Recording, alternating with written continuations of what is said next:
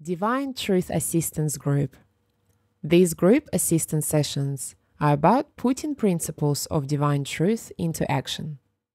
This discussion is part of the 2014 Australia Group 2 series. The topic is Understanding Self. Jesus discusses Deconstructing the Facade Self. Filmed on the 30th of July 2014 in Monkerai, New South Wales, Australia. This is part 1. All right, a little bit late start. Just had to talk to a few people this morning, so we've done that. How are we doing? Yeah? You felt a bit more positive after yesterday? Yeah? That's good. Why does it take somebody to encourage you before you feel more positive? Isn't that an interesting question? Can you see that's an addiction in itself? Needing somebody else to cheer you up, make you feel like everything's worthwhile? Yeah. See, when I feel down or restricted or fearful or any of those things, I don't come running to you to have you cheer me up. Right? So sooner or later, you're going to have to be very self-sufficient with regard to that, you see? Self-sufficient, dependent on yourself and God in order to work through what you feel emotionally.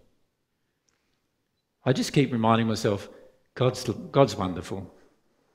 If I'm feeling bad, it's got nothing to do with God, it's got everything to do with me. Everything God does is so wonderful. Okay. So are we ready for today? Hard day today. Bring it on. Yeah, that's the way. That's really good. So we're going to get stuck straight into the program this morning, and we may get to do a few feedback sessions today. We'll see how we go, but we really want to focus on making sure that we give you this information today firstly, before we do anything else. So my first talk will be by myself, Deconstructing the Facade Self. Mary will come after myself, and she will talk to you about allowing yourself to experience the hurt self. So that's the subject of a matter today. It was going to be addictions, remember, but we've now put those on to tomorrow. So tomorrow will be the addictions day. Okay, what the last group found was that this was the most difficult talk for them to understand. Okay, so you may find the same. My suggestion to you is to ask questions, engage, and any questions that you do have to help you understand, I'm happy to engage. But we need to understand that all of the processes regarding self are all emotional. So it doesn't matter how much intellectual knowledge you gather here, you will not feel the truth of this knowledge we're trying to impart to you today without you going through some personal experiences. That's the way it will be. Everyone can get that? Okay. Well, let's get started. What is the facade self? You learnt about it yesterday, so you should be able to tell me now. If we come down to Linda, and then we'll go back to Lorleen. Hi, Linda. It's the self that we create in order to avoid feeling our hurt self. No. No? No. Who created it? We did. No. Who created it? Others. Yes. Okay. Yep. Okay. Right, this is one of the first misconceptions the other group had too. We're always saying we. We assisted its development. We weren't the first persons who created it. If you were in your natural, real self and you were allowed to actually be yourself all the way through your growing up years, you would never have created a facade. Right? So the reality is you didn't create it. Your environment created it and you assisted its development. Does that make sense? Yep, good. Lily?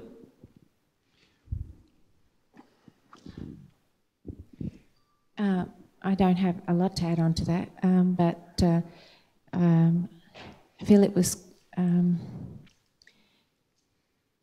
that the greater the facade is, the greater I want to avoid all the pain that I don't want to face. So just, you know, just not wanting to face any of it. So the bigger I create it is what I feel, the bigger I have been hurt or feel, you know, like... Yep, so I feel you're getting a bit complicated, but yes, obviously the more facade you create, obviously you create more to cover over certain things that you feel are insufficient within you.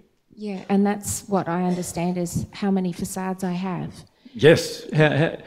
Was it a bit of a shock to learn that you've got lots? Not really when you analyse your life though, right? Because you know when you deal with family, you deal with friends, you deal with the girlfriend, you deal with the boyfriend, you deal with the husband, wife, like everybody you seem to be different with oftentimes. So obviously there's a bit of a facade there so you can see and measure that. Yeah, that's good. If we come forward to Camilla.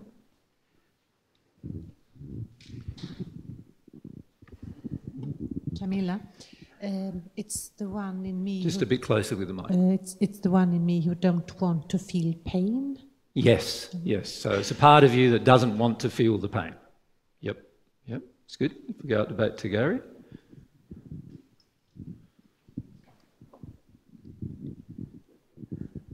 Hi, Gary.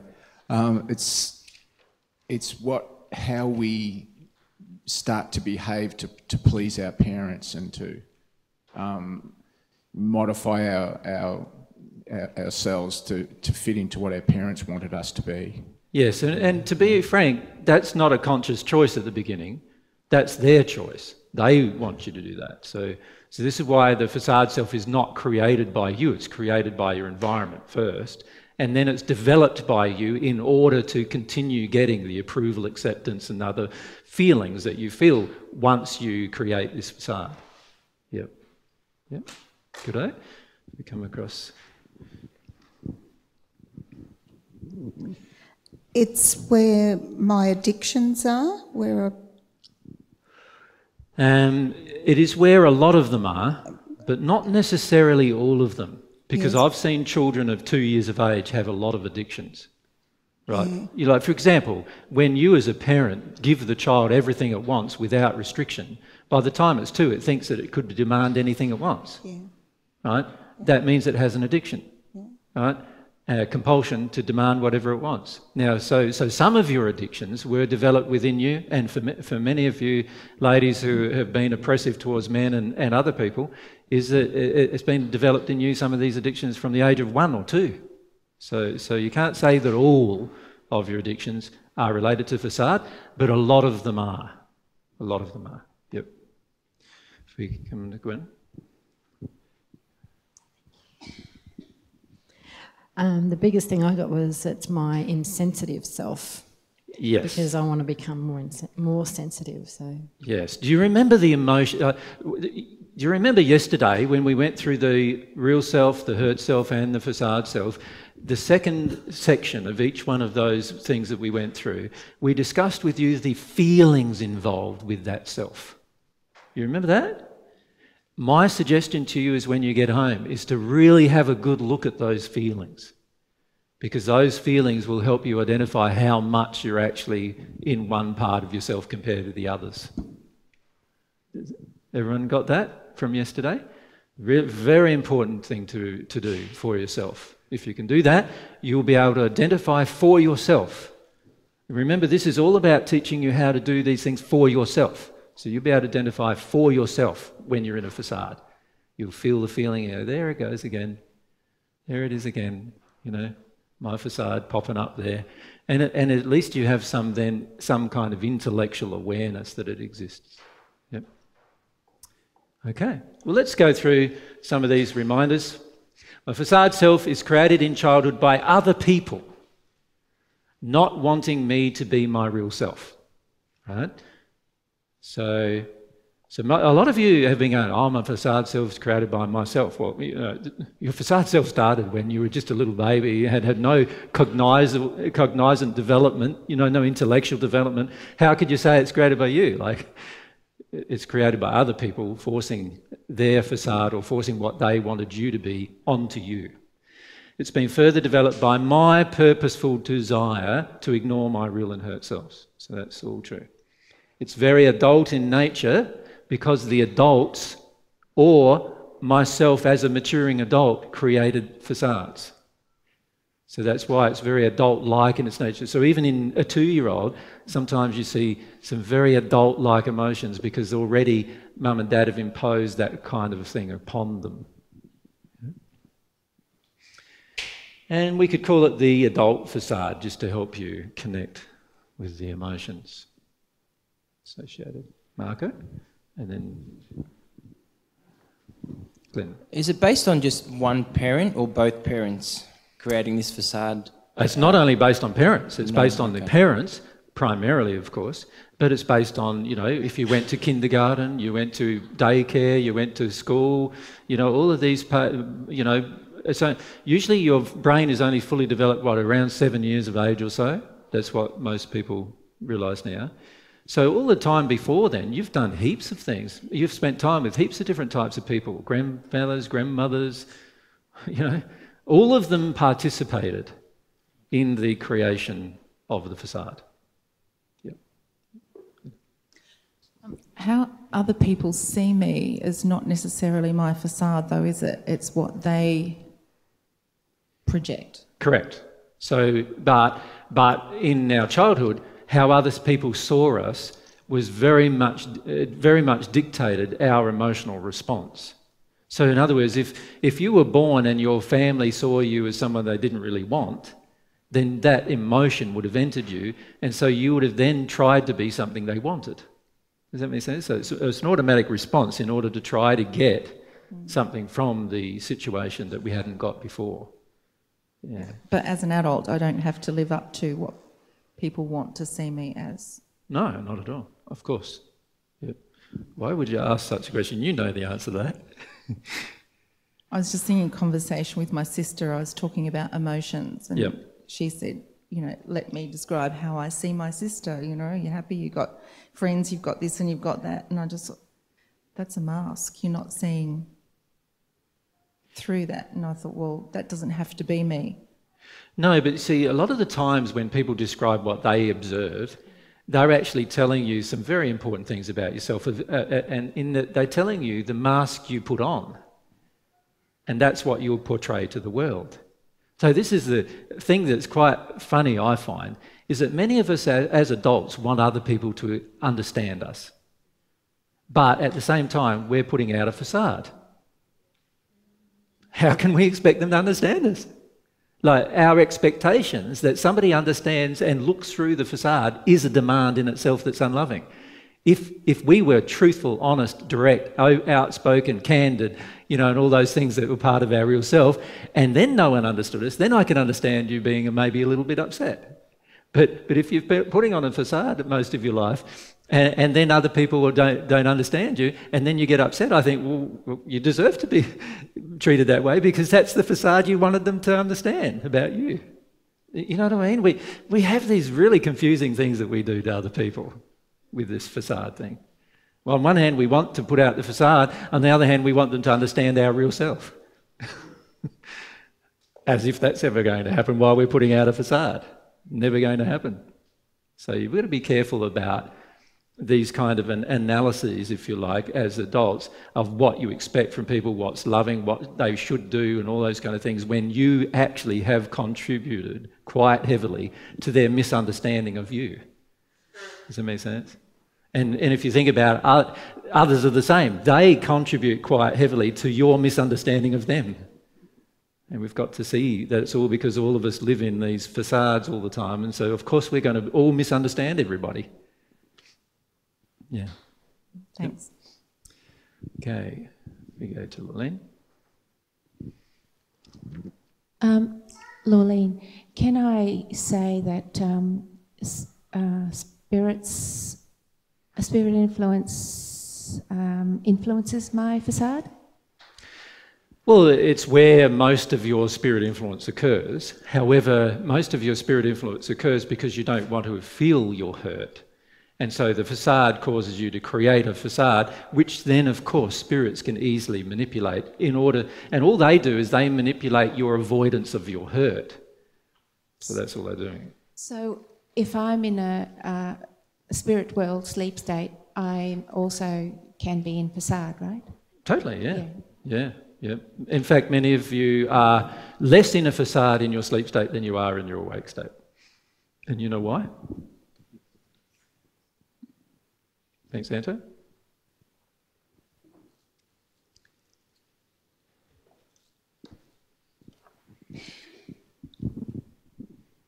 Anto, because we feel we can get away with it.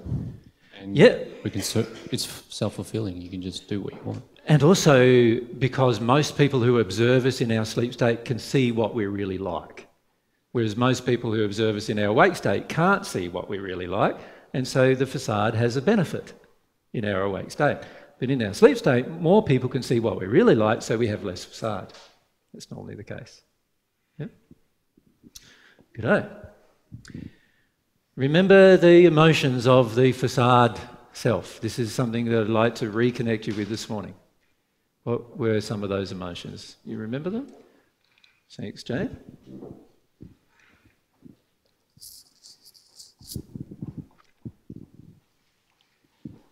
Jane, one of them was anger. Yep. And yeah, I'll just say what is anger? But remember, anger can also belong to the hurt, can't it? The hurt self as well, so yes. it's sort of got two. But can you see there's going to be a different type of flavour with the anger?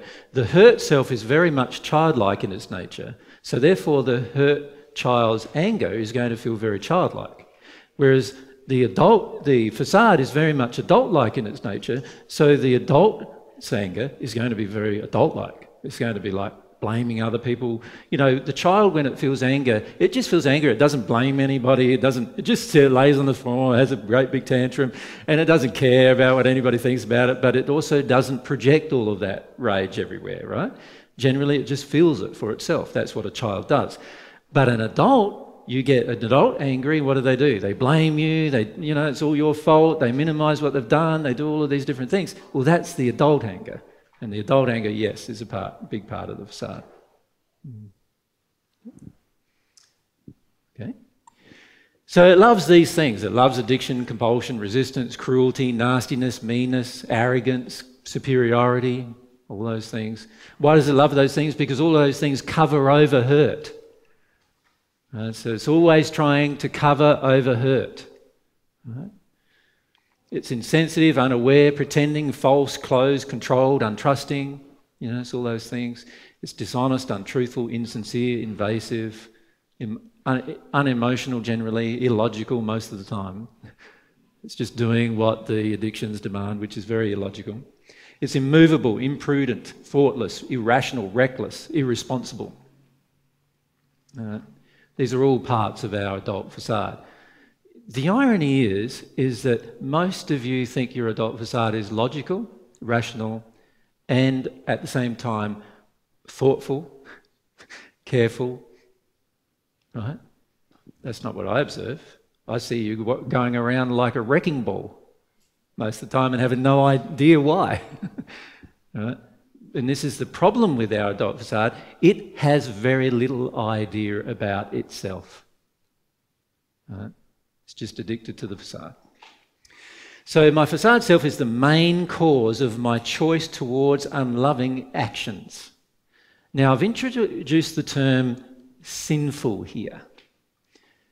I have purposefully done so because many of you have not got something that I've been trying to teach you for many, many years, and that is this.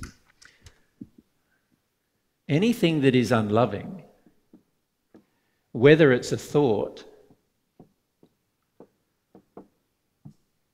word or a deed, shall we call them, an action, anything that's unloving is sin.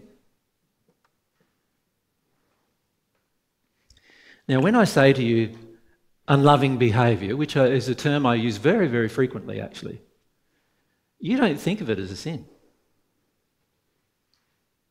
You just go, oh, it's just some unloving behaviour. And you don't think of it as... What does the word sin connotate, if I use the word sin to you? If we go to Daniel.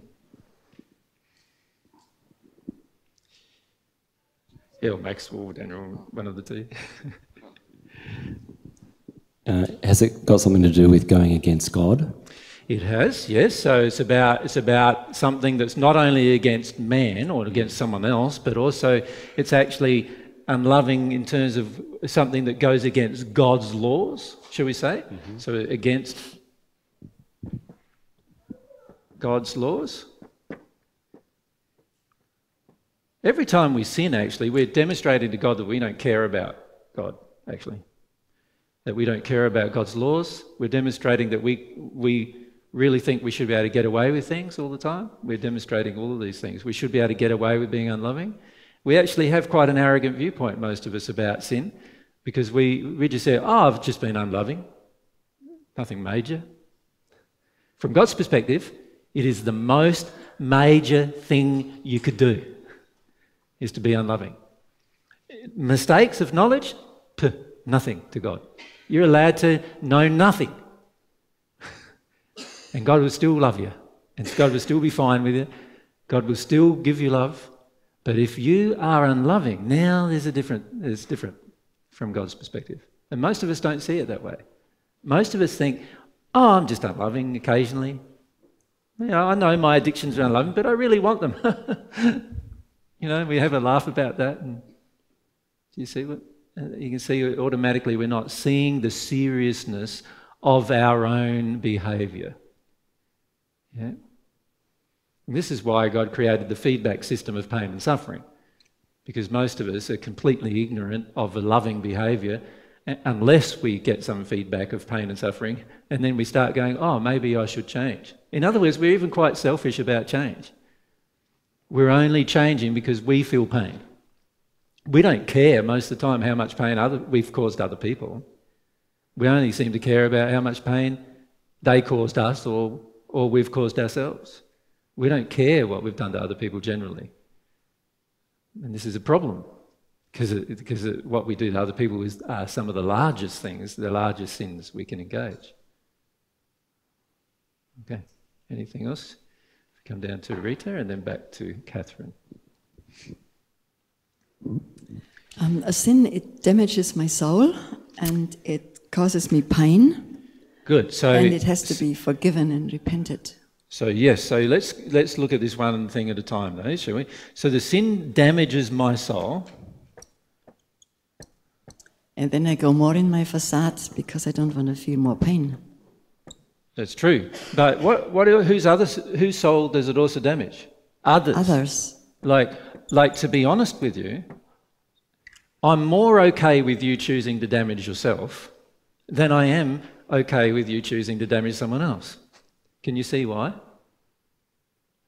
Because I increase their suffering and then they go down that track. Yeah, and it wasn't their choice. See, when you damage someone else, there's two problems now. One problem is that you're not honouring free will. You're not honouring their will to make their own choice. If they want to damage themselves, let them do it. Don't you be the person who does it to them, because now what you've done is taken away their choice and damaged them. Right? So you've actually, every time you damage someone else, you're doing two things wrong, not one. Whatever the thing is that you're doing wrong to damage them is one, and then the fact that you've taken away their free will in the process is two. Every time you do that, you damage yourself twice. So when you damage somebody else, you damage them firstly, and then you damage yourself twice. Right? Not just the same, or you damage yourself twice, because you're breaking more than one law at the time when you're damaging them. Now, if you only damage you, then that's your free will. You're not damaging your free will, so therefore you're not damaging that part of your own soul. You're just doing what you want, damaging yourself.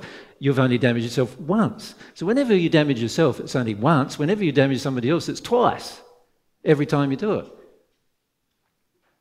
Right? Most people are not aware of that, right? How many of you were aware that that's what's actually going on every time you damage someone else? Yeah. There's something to consider, isn't it? Yep. So, yes, damage others. So this was damage to the other people's soul. If you damage others, you're doing it twice, 2 sins in a row. Hi, Laura. Thanks, Laura. So if you see someone else damaging another person and you don't stop it, do you also, is that a damage for you as well? Yes, but you're damaging yourself once because you're not impacting upon the other person's free will. You're only impacting upon your own. You do damage yourself by not acting. So sins of omission are just as serious to God as sins of commission. Yeah. So do you know the difference? An omission is where you didn't do something that you should have done, or if you loved, you would have done. And a sin of commission is where you did something purposefully out of harmony with love. And both are sins from God's perspective. And in fact, the spirit world in the first sphere is littered with people who have committed a whole series of sins of omission. Did you know that? There are just so many people in the spirit world in the first sphere, in the hells, that are only there because they chose to not do something. Whoa. How about that? Yeah. Does that now make you less worried about mistakes? No? Well, yeah. We all get stressed out when we hear all these things, right? It makes sense, though, if you think about it, doesn't it? If you know what to do and you don't do it, if you know what's loving and you choose to purposefully not do it, then it is a sin because you already knew what was loving. You should have done it. See? Okay. Anything else, Lorley?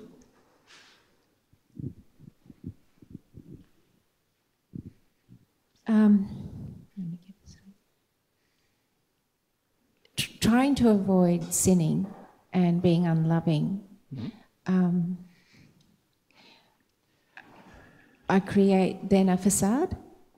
No. See, if you listen to Mary's talk on day 1, there was a difference between willpower and will, isn't there not? And when you try to avoid sin, you are automatically being unloving because you're actually using your willpower, and your willpower is about avoiding your own real condition. The only real way to avoid sin is to change your condition, which means changing your soul, using your will to change your soul. Yeah, and that's what I mean. If I'm trying, because I think, oh, that's unloving, but I don't really know, but I just think, okay, I'm not going to do that because it's unloving. But by doing that, I create a facade. Of course you're going to. You're using your willpower to avoid your real condition. Yeah, so therefore it becomes a sin. Of course it's a sin, yeah. Of course. Many of you still having a struggle between will and willpower, notice that? Still having a struggle and still struggling to see that every time you try, you're trying to overcome your soul.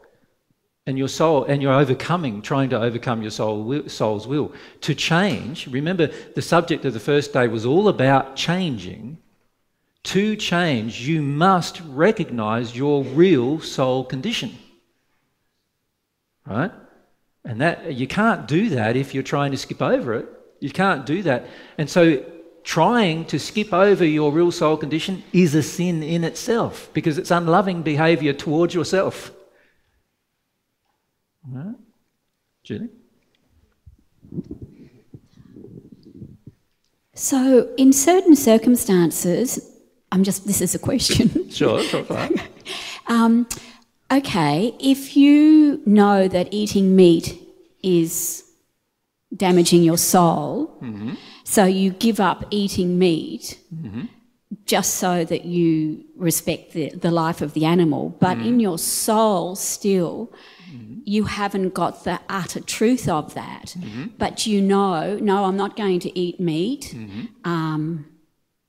So you can use your willpower, which is intellectual still, and it's hasn't gone down to the will. So that's a good willpower.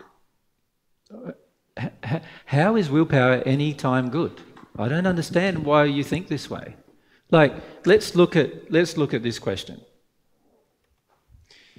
You're saying, here's 100% perfect with regard to love when it comes to eating meat, which is having a feeling inside of me that I don't want to kill animals, and I don't want other people to kill animals, and I don't want to harm my body by eating killed animals and all these kind of things. These are all feelings. So that's and a 100% feeling person who feels everything about that and has resolved all of those things about that, and also has resolved the feeling that says, I need my mummy's approval by eating meat. My mummy is going to disapprove of me eating meat. So I would have also had to resolve that feeling.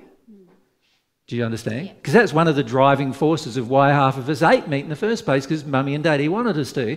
Or mummy and daddy felt that if we just had a vegetarian or a vegetable diet, that we wouldn't be able to survive. So that's all about their belief systems. We'd have to have released all of them too, right? That's 100% a feeling person would have got to that place with regard to eating meat. Let's say we're eating meat right here. We're actually eating meat at the moment, right? So we're not very loving on this issue. We're not loving to God because it's against God's laws. We're not loving to our own soul. It damages the souls of others because I'm asking them to slaughter my meat for me in most cases. So therefore I'm participating in the damage of the soul of others, right? So, and a lot of them are unaware of that, but I'm actually doubling up my sin by asking them to do it. So you'd be better off killing it yourself. Yeah. That's a better condition of love than you would be asking other people to kill it for you. Yeah. Does that make sense? Yeah. Right? But what we need to be careful of is this place here is loving. Every other place on this sliding scale is unloving.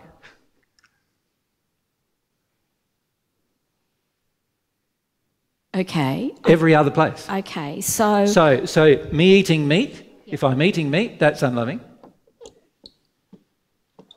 If I stop eating meat, but I only do it using my willpower, that's unloving. Right? Yep. Using willpower.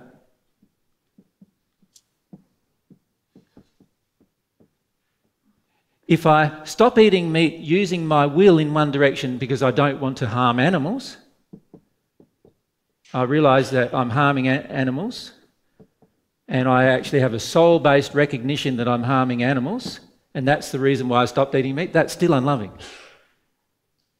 Really? Yeah.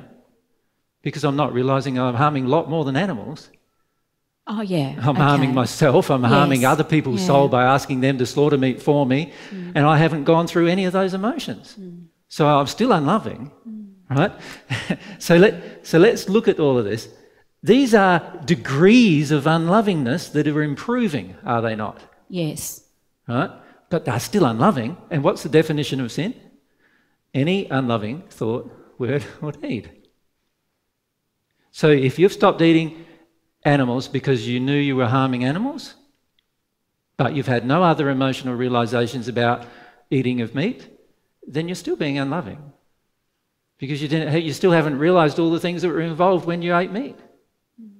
Do you understand? Yeah, I do. Yeah. So you're asking me, what are the degrees of unloving? Sure, there are degrees of unloving. It's like yesterday when Ella asked a question about, is she harming her child by not loving him? Yes. But if she murdered him, that would even be worse, right? Obviously, there's degrees of unlovingness, but it's all unloving, and therefore it's all sin. Sin. And you don't see it that way. You know what you often want from me? You want me to say, but I've stopped eating meat. And I go, yes, so? You still have the viewpoint in you that you weren't harming any other person on the planet when you ate it. No. So the reality is I still feel that emotion in you that's still there, which is I was innocent of harming anybody when I ate meat. And that's not true. Yeah. You've harmed the environment, you've harmed heaps of other animals, not just the animals you killed. If you think about it, we've not only harmed the animals we killed, we also harmed every animal that we had to destroy the environment of in order to grow the animals that we killed. Yeah. And hardly any of us have given that any thought. right? So this is still indicating that there's unloving emotions within us, right? And therefore there are still thoughts, words and deeds that we've taken that are out of harmony with love on that subject, even though we've stopped eating meat. And the problem for many of us is we go, I've stopped eating meat, I'm much more loving. Okay, hang on a sec. You can stop eating meat and still have all of these emotions in you. That doesn't prove anything.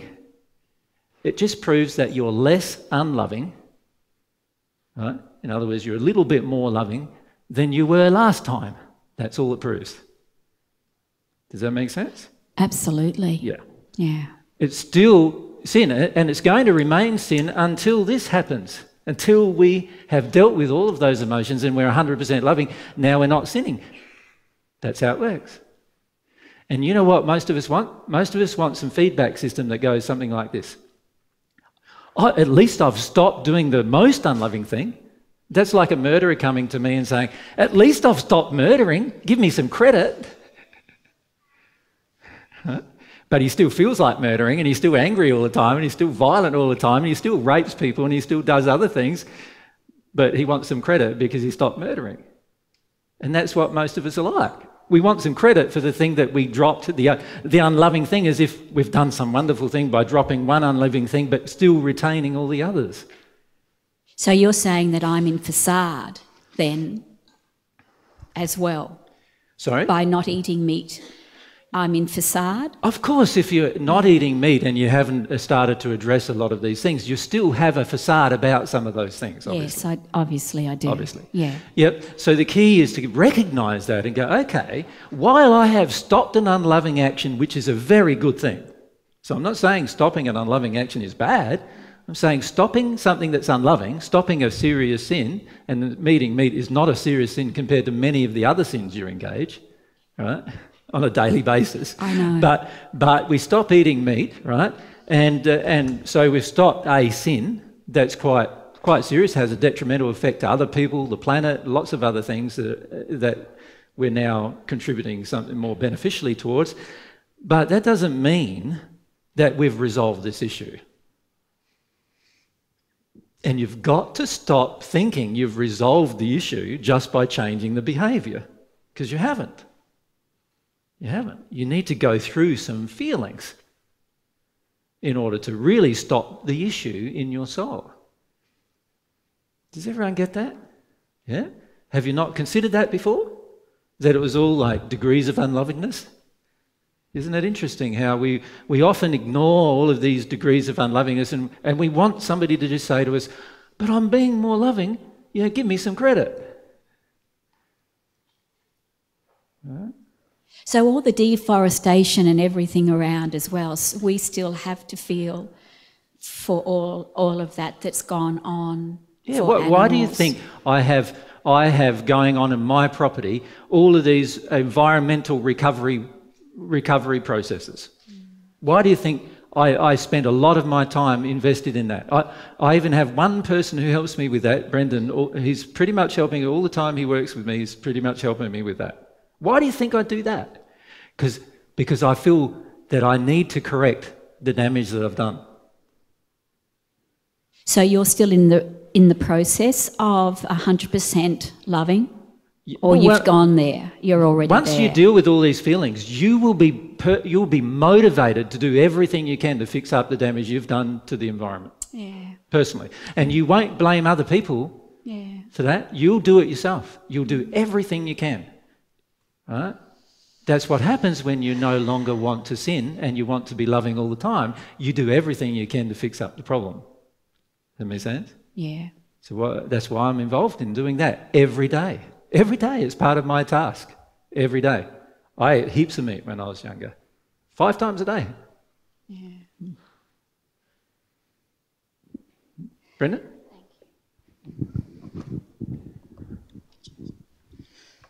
Brendan, just a little bit lost on what I think is my arrogance and the sins of omission. Yep. I know I have a facade and don't speak up when I would like to, or not like to, actually. Exactly. You're afraid to, yeah. arrogance comes into it as well, and I'm just wondering where arrogance... Well, arrogance comes into it in the sense that we don't want to go through the emotion that if we, did what we were afraid of, we would have to go through. So this is where arrogance starts coming into our life, is that we don't want to go through specific emotions, and so what we do is we avoid the situation, right? And this is what is one of the sins of omission, reasons for the sins of omission, is because we just don't want to feel what it's going to feel like when we stick our nose into there, and into the place where we should put our nose, and then get it cut off by somebody. We don't want to feel what that's going to feel like. Right? So it's just a matter of saying it in a loving way. It is. Once you're loving, you will do that automatically, of course. But let's give a bit of an example about sins of omission here. In this example, we're about eating meat, shall we? When we ate meat, right, we were involved in a sin of commission. We were purposefully choosing to do something, right? We didn't know it at the time, so there was some ignorance involved, but it was still a sin of commission. It was a personal choice that we've made because we wanted to eat something.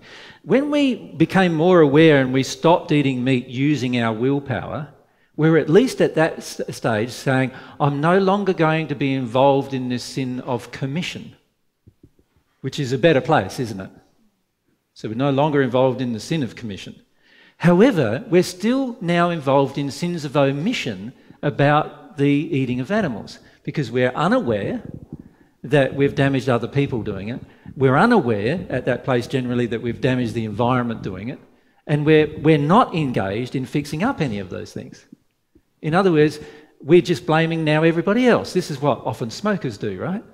When they give up smoking, they then blame everybody else for smoking, not aware that they did it for 20 years, and there must be some results in the environment for that. So this is what we're doing here. We're still involved in sins of omission. In other words, we're not engaged in correcting what we did, right? And that's a sin of omission. Do you see the difference? So here we were involved in a sin of commission, however ignorant we were. Here we learnt to become more aware, so we dropped the ignorance, and then we engaged in something using our willpower. So now we're no longer engaged in the sin of commission, but we're still engaged in a lot of omission sins. We're not correcting what we did, how long we did it for. We're not trying to correct the damage we did to the environment. We're not seeing that there was people involved. There was people involved in our choice to eat meat. People, slaughterhouses, have you ever been in a slaughterhouse? Walk into one, have you ever watched the movie Earthlings, Go into them and have a look at what happens. There's a great movie you could watch just to go into them and look at what happened. You were involved in those sins because you were involved because you wanted the meat, right? Then feel about that, your personal involvement in that. Now we're starting to deal with some of the sins of omission. In other words, we're releasing from ourselves the sins of omission. And eventually we'll get to the point where all the time we're loving, and now we're in a place where we're always trying to correct what we've done in the past. We're always trying to, and it's not trying to anymore because we've released all of the emotions that cause us to have to try. And now our will is engaged in doing it. We want to. It's automatic. It's no longer trying, right? And so I think that's a good illustration of what it means between the sins of commission and the sins of omission. Just with that one thing, eating meat. So while it's great that we've given up eating meat and become vegan or whatever, that doesn't mean much from a soul perspective unless we've been engaged in removing from our heart, our soul, all the other things that were involved in that sin. Yeah? And if we really loved, we would do that. Yeah. Does that make sense, Brendan? You can see that the only reason why we wouldn't do that is because we don't want to feel some things. We don't want to feel that we were involved in knocking down half the Amazon. Right? We don't want to feel that. We want to blame everybody else for that. All the people who are still eating meat, they're to blame for that. This is the trouble. We don't want to really feel everything that's involved. You want to ask another question? Yeah, grab the mic. It just gives a lot more clarity on you know, for about 6 weeks I lost a lot of interest in what I was doing at the place. And, you know, I was off for 4 weeks or so and came back with a bit of a vengeance. And, and it was exciting, just perhaps understanding what you'd been doing. Exactly. See, we've never even had this discussion, have we? No. Even you didn't know my motivations. So the passion is bubbling. Yeah. And on my property now, you are getting paid to help me undo the things we've both done eating meat. Yep. Yeah. So a lot more understanding of where I'm at and what I can do. Yeah. And reasons why. Yep. Thanks. Yep. That's good. Okay, if we come down to Ella and across to Jada. So Ella here first.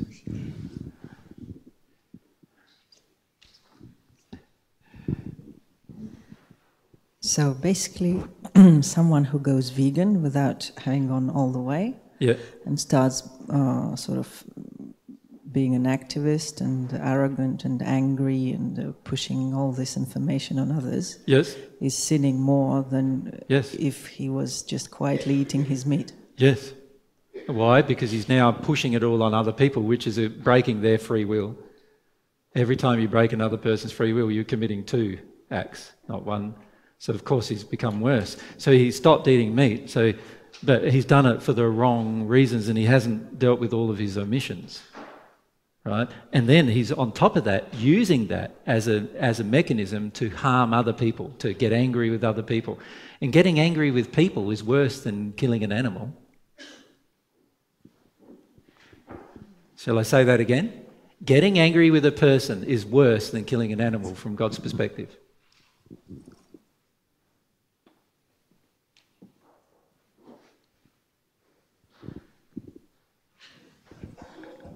Have you not thought of that? No. Why is it worse? You tell me. Sandra, over here. If we can just go back straight to Sandra, Joe, and then back down. Because it's a soul. We're harming the soul. Because it's a God's soul. child. Yeah. The animal is a creature that doesn't have a soul. Whenever you harm a person, you're harming someone with a soul. That is much worse than anything you could do to an animal. Of course, it requires some similar emotions of what you might do to the animal to do it. But honestly, it's much worse.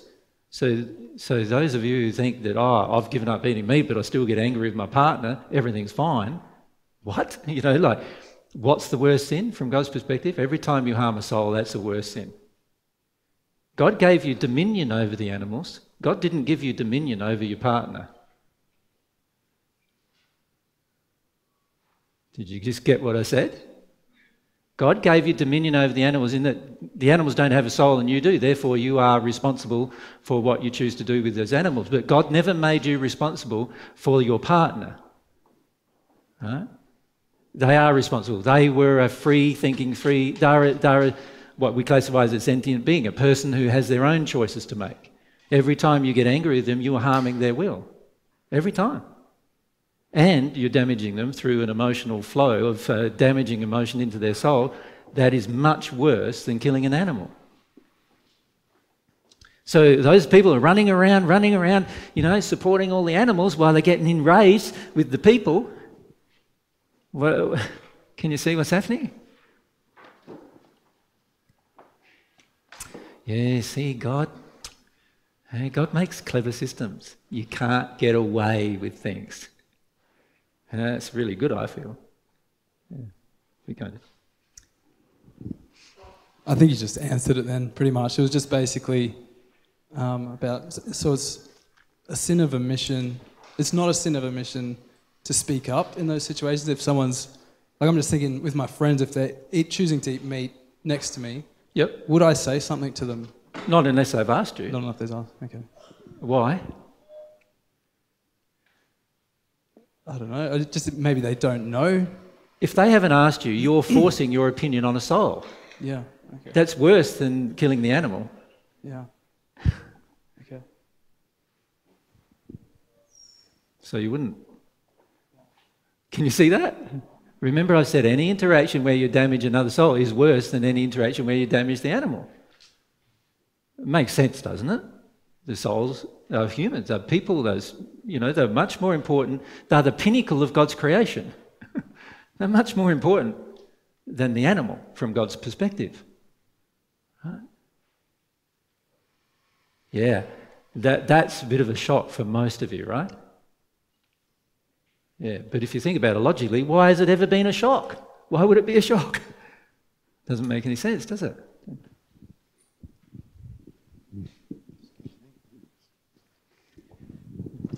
Nick, just as a continuation of that same theme, my understanding from what you were saying earlier is that is a sin of omission if you are to see an unloving action being perpetrated by someone on someone else, say an act of violence, and for you not to speak up or to say something. Speak up? Would you speak up?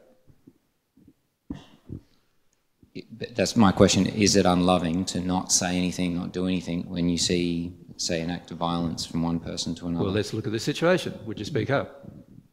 Would I say something? Would anybody, if they were loving, speak up? My feeling is that you would say something. Doesn't it depend on the feeling you have? Yeah, if you weren't overcome by your fear of the reaction that it would draw. Well, you look at it. Most people who get involved in other people's act of violence are angry with the person perpetrating the violence, are they not? Mm-hmm. So you've got a person here who's being violent, right? You've got the person that they're perpetrating the violence towards, okay? And then you're the third party observing this.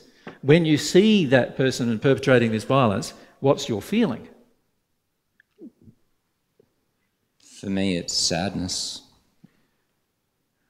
Sadness? Mm-hmm. What are you sad about?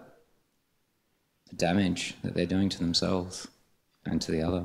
And to the other person? Well, they're doing twice the amount of damage to the other person than to themselves, yeah. But, any other feelings you have? So what would cause you now to speak up? You're saying that your sadness will cause you to speak up.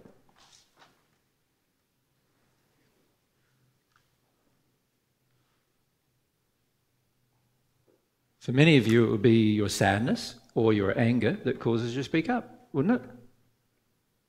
But isn't sadness and anger and unloving emotion in the end? If you were completely 100% loving, you wouldn't feel those two feelings about the situation. God doesn't feel those two feelings about the situation. Mm-hmm. Mm-hmm. So you wouldn't. So if you're motivated by your sadness or motivated by your anger to speak up, you're better off shutting up and working out what inside of yourself needs to be corrected before you can be actually loving. The only time you really can speak up and be completely self-aware is when you know you're loving and you know you're not motivated by sadness and you know you're not motivated by anger, and so you speak up. Because you know you're just motivated by this pure desire for truth and love. Now, how many of you have been doing that? None of you, when you speak up. When you speak up, you're motivated by a lot of things, but it certainly ain't the pure emotion of love and compassion for the situation in most cases. This is why most people respond to you badly, because you're being unloving to them and they can feel it, and so they're going to respond badly. Anyway, we're getting a bit waylaid now, aren't we? What we're trying to do is we're trying to define sin for you. Can you see from what we've already discussed that there are sins of omission, sins of commission? Can you also see that anything less than 100% loving is a sin? It damages, it's against God's laws, it damages your soul, and most of the time it damages other people's soul doubly than your own. Right? So you can see why God feels about what God feels about it. God's feeling like, no, this is wrong. When you do these things, they're wrong. This is what God's feeling about it. You're wrong. You don't want to admit you're wrong. You want to have degrees of wrong. You want to have, you want to be acknowledged for the improvements you've made. And God's going, well, hang on a sec. Like, sure, you've made an improvement, but at the end of the day, you're still wrong. Right? Now, if we are truly sincere, we won't like that. And that's why I said in the first century, you must become perfect as your heavenly Father is perfect. You understand what I mean by that now? I didn't say you must aim for perfection. I didn't say you can acknowledge everything you get partially right, and that's all fine. I said you must become perfect. Must. If you want a relationship with God, you're going to have to become perfect on every situation God's perfect on. Interesting, hey? Can you see why no one over 2,000 year period on earth has really done much of it? Yeah. Because it involves a very sincere, passionate desire on your part to work through these issues. Yep. Now, God's got a lot of assistance for you to get through there, but it requires your engagement, these assistances. One of the things that we're going to look at is repentance and forgiveness. That's God's way of assisting you through this process, but honestly, most of us don't engage it. We don't. But the reason why I wanted to raise that issue with you is because most of you do not see your addictions as a sin. You don't see your facade as a sin. You see them as good things, something that allows you to get your way through life. See them as good things. And you're going to have to start seeing the sin before you're going to ever get anywhere with regard to your facade or your addictions. You're going to have to see the imperative, the depth of what's going on in order to desire change. Now, one thing that helps me a lot is I just hate the concept myself. I just hate the concept of I'm damaging someone else. Honestly, I hate that. I know it's a sin. I know that every time I damage someone else, I'm doubling up the problem for them. And I know that I'm committing two things and, causing a lot of damage. So do you see why I try to avoid it at all costs? Right? Because I know what I'm doing when I'm doing it. See, if you knew what you were doing when you were doing it, wouldn't you also try to avoid it at all costs? And if you had to try, you would firstly look at that and you go, wow, I'm having to try to be more loving. That's the problem. There's got to have something change so that I can automatically be more loving. That would be great. And wouldn't you then focus on everything inside of you that causes you to be unloving? You'd be motivated, wouldn't you, to do that? Your will would be motivated and engaged to find everything. Yeah. Do you know what? That is the first step you need to take in order to deconstruct your facade. That is the first step you need to take in order to deconstruct anything, actually. You've got to see how wrong it is and really feel it before you can ever deconstruct it. Otherwise, you're going to make excuses, you're going to minimise, you justify, you'll blame other people, you do all sorts of things in order to avoid it. So the very first step is one of the most important steps you can take, but most of us don't even get there. You think about eating meat. How many of you have got there where you realise how big the sin of it is in comparison to what you thought? Do you see? Yep. Okay, well let's, before we now go into the process of deconstructing, let's look at why it needs to be deconstructed, the facade. Well, surely the description of the facade that we gave last time would give you enough motivation to want to deconstruct it. It's all those damaging parts of yourself. Wouldn't you want to get rid of it? Surely. Let's go through some of the reasons we mentioned. All of the emotions associated with the facade self will continue to dominate your life while they remain in you. Real love can't be experienced by a facade. You're never going to be happy while you're living in a facade because you're never going to experience love. That's not possible. Absolute truth will never be accepted by the facade. So, you know, all of these things of wanting to hear the truth, do the truth, be in harmony with God, well, that's not totally impossible while the facade, because the facade's all about lies. It makes sense, doesn't it? Like, it's all about maintaining a lie, maintaining a fiction, maintaining an imaginary place that's all out of harmony with truth.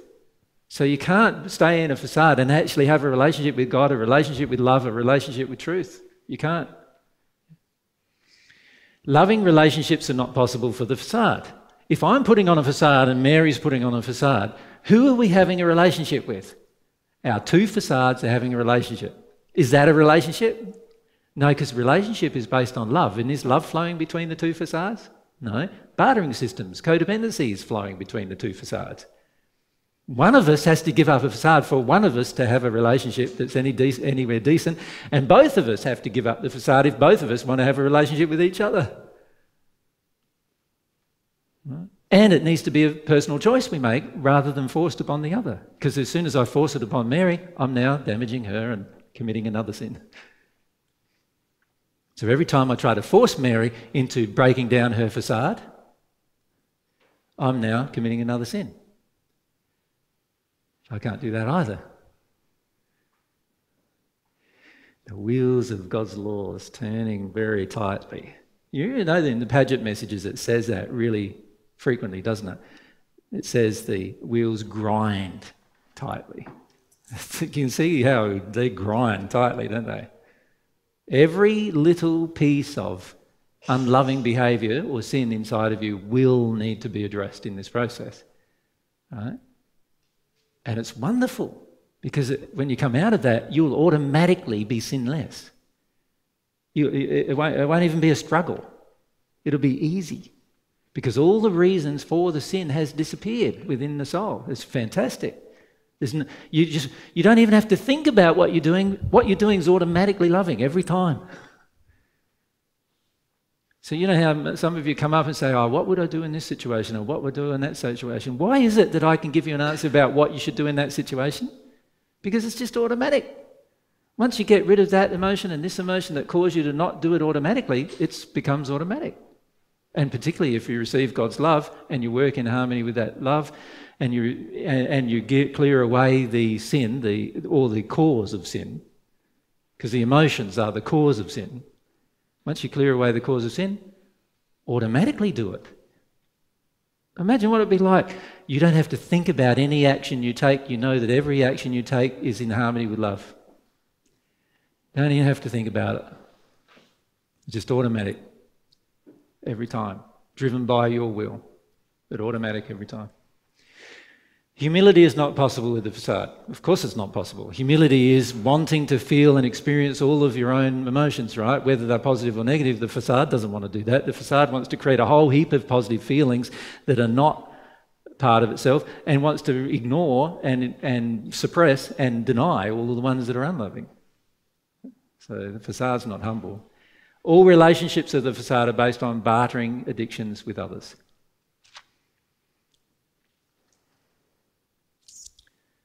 The facade doesn't wish to allow the expression of our hurt self. The facade doesn't wish to allow the development of our real self. The facade cannot have a relationship with God. God does not want a relationship with your facade. It goes both ways there. God doesn't want the relationship with your facade. So every time you offer your facade to God, God's going, I don't want that. Why would you? Right? Yeah. The relationship with God has to come from your real self. Emma, down the front here.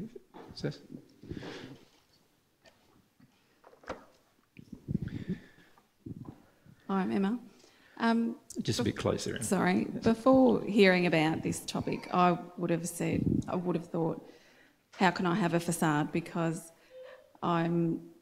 so when I'm anxious and depressed, everyone knows about it because I'm crying and it's just so obvious. But you would be saying that that anxiety and depression is a facade itself. Yeah, it can be.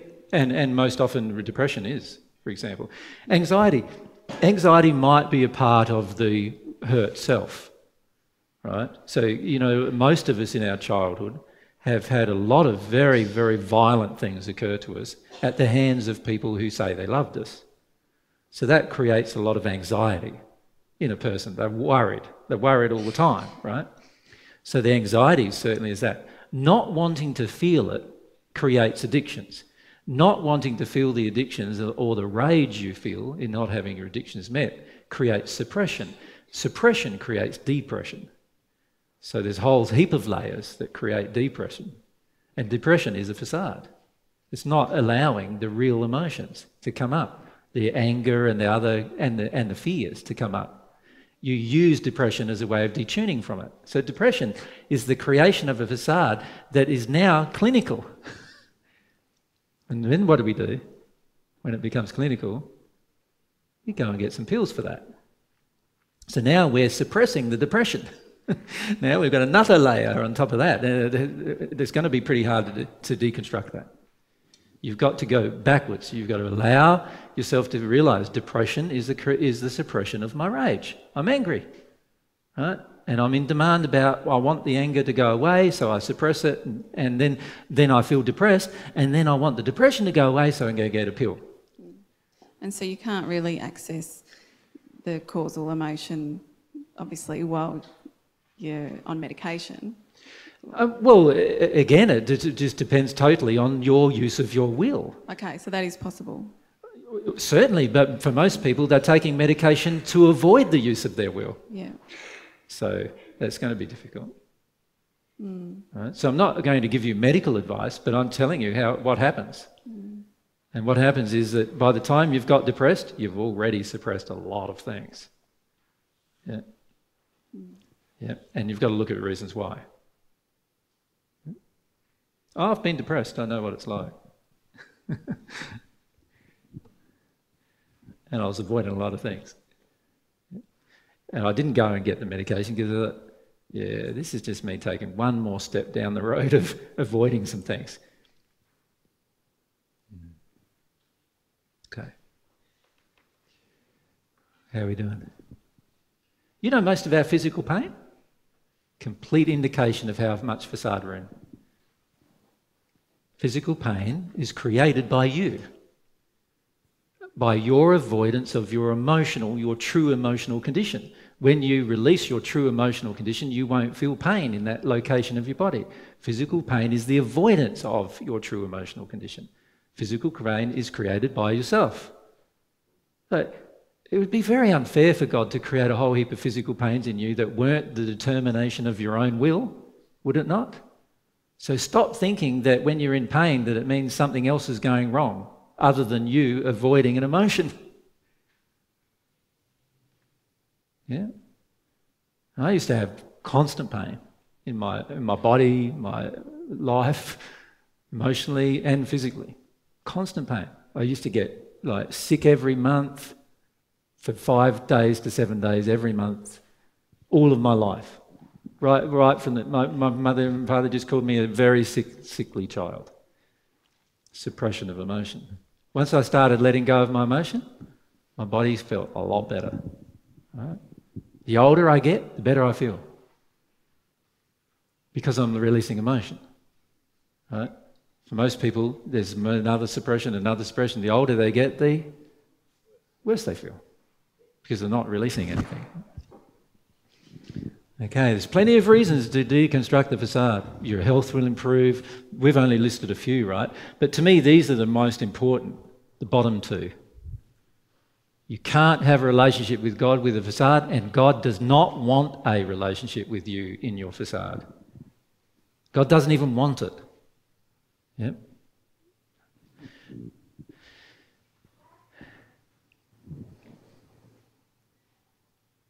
Thanks, Rob.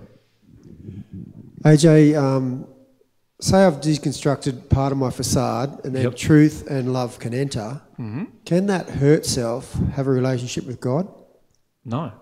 It has to go, the hurt has to be exposed and felt, released, and then, okay, thanks. God, the hurt self, remember, is a creation. It's not the reality of your soul. The hurt self can't have a relationship with God either. Many of you are trying to have a relationship with God through your hurt self. That's why it's not working. You know, you're in your hurt, having a cry and say, please help me with this, please. But it's all, you're engaged in a lot of addictive behaviour with God as a result of avoiding the feelings of hurt.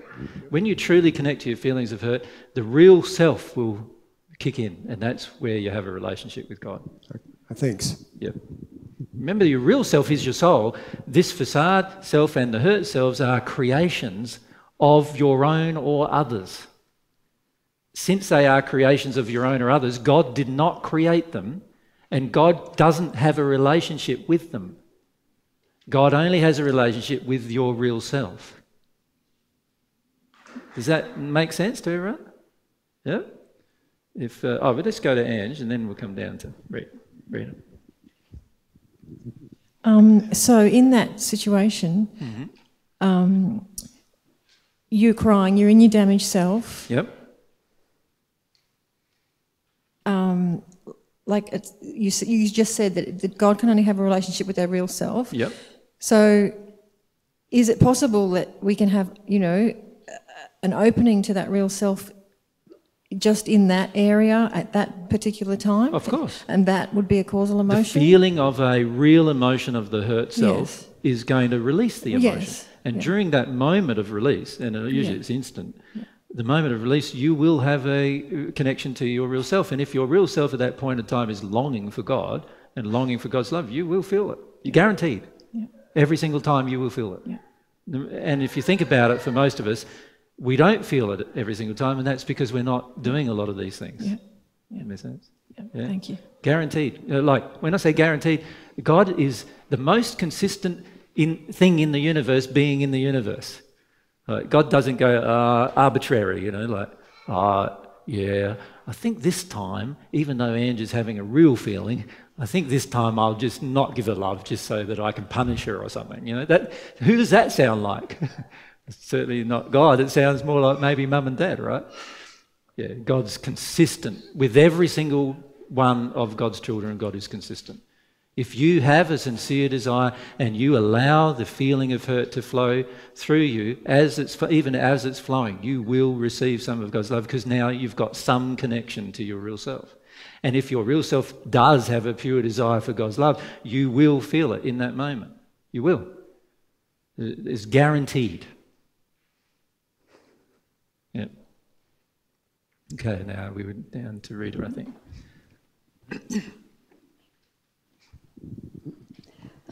You said God sees warts and all, and we should see ourselves as God sees us. Yes. Does that mean that God sees all our three selves, and we should learn to see that too? Yes, God sees and particularly the facade. God sees all of your hurt.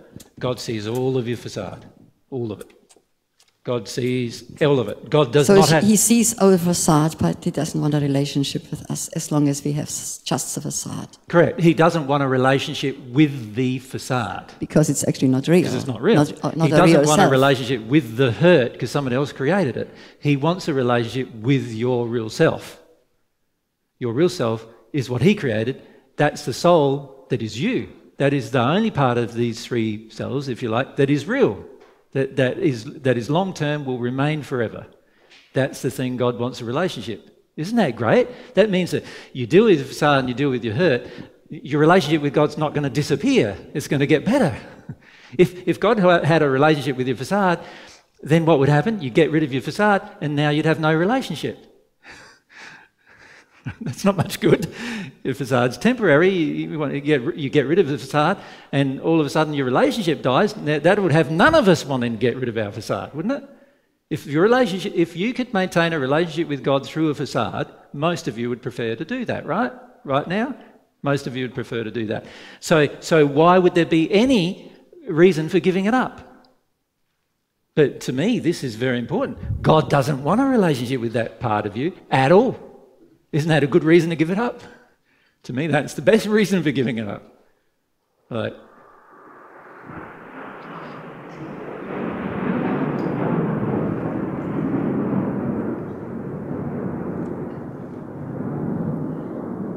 pretty loud, aren't they?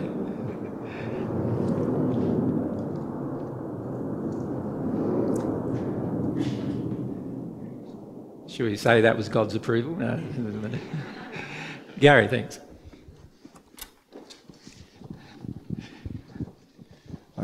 I just need some clarification on the God's love. Yep.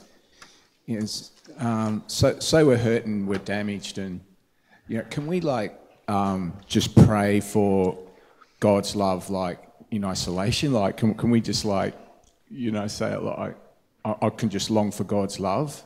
Yeah, have you done that? Yep. Did it work? No.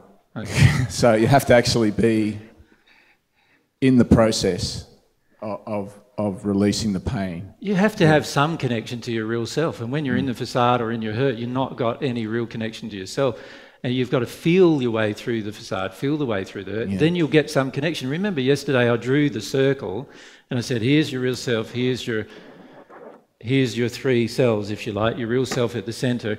All you need is a fissure, a crack in the facade that allows you to have a crack in the hurt, and then you got some real self poking through, and then you can start your relationship. You don't have to have it all done, but you're going to have to at least do that with one thing, because if you don't do it with anything, you're going to get no results, which is what most people have when they hear divine truth. They try, no results for years, and the reason why they have no results for years is because they are not allowing the connection with the real self, because they are so much in their facade and so much in their hurt, there's no way that anything can get through to their real self. So we've got to allow that to occur. Yeah. Most of us don't want to. So that means that we can't have a relationship with God because we don't want to. And God's not going to barrage his way into your real self.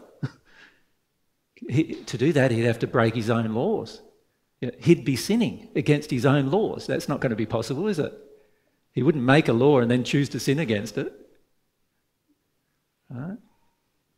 Remember I said every time you impact upon another person's will, you're sinning against God and them. You're breaking one of God's laws. God wouldn't do that with one of God's own laws. So God's not going to force God upon you. You're going to have to do some work to get rid of the things that you and others created. The bit that God created is that part, the centre part, the real self. That's the bit God created. That's the bit that God wants a relationship with. And by the way, that bit is the only bit that's real, so therefore it's not a bit, it's the whole thing. All of these other things, even though I've drawn them as larger, like onion rings, they are nothing. They're all figments, creations of yours or other people's imagination. They are not your real self. So God can't have a relationship with them. Does everyone get that message? Good, eh? That's good. Okay, well, let's move on, shall we?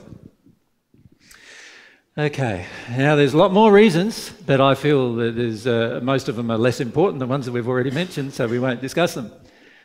How difficult will it be? Well, are you getting a bit of a picture? Yes. It will be the most difficult thing you've ever had to do, without a doubt. All right. The facade will resist anything other than a sincere and firm desire to attempt its own deconstruction. So I'll just go back and say those, so you can see those two things. Now, while that is a sobering thought,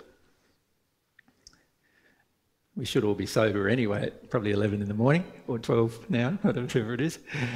It's a sobering thought, but it's actually quite a positive thought if you think about it. Because once you have worked through a lot of the deconstruction of your facade, the hard part's done.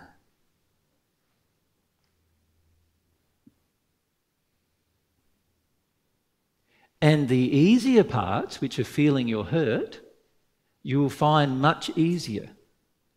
And this is what everybody who gets onto the divine love path really finds. If you're really on the way to God, the hardest part is the start, making a start. this deconstruction of the facade, the hardest part. It's going to be the part of making a start to get to the next level, right? It's going to be the hardest part, but when it's over, you'll start, and you'll feel it gradually move over. You'll find that it's easier and easier and easier to connect to the hurt and easier to connect to who you really are. Right? And that's a very good thing, if you think about it. It means that once you've done this hardest part, the rest of it is much more easily engaged.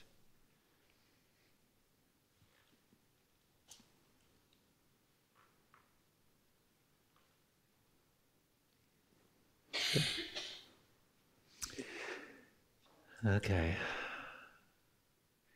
Can you see why the first group had a bit of trouble with this discussion?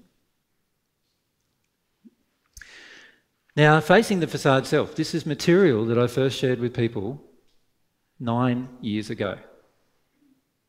It's actually on the website. Who's found it on the website? A few of you, yeah. It's amazing what we skip over, isn't it?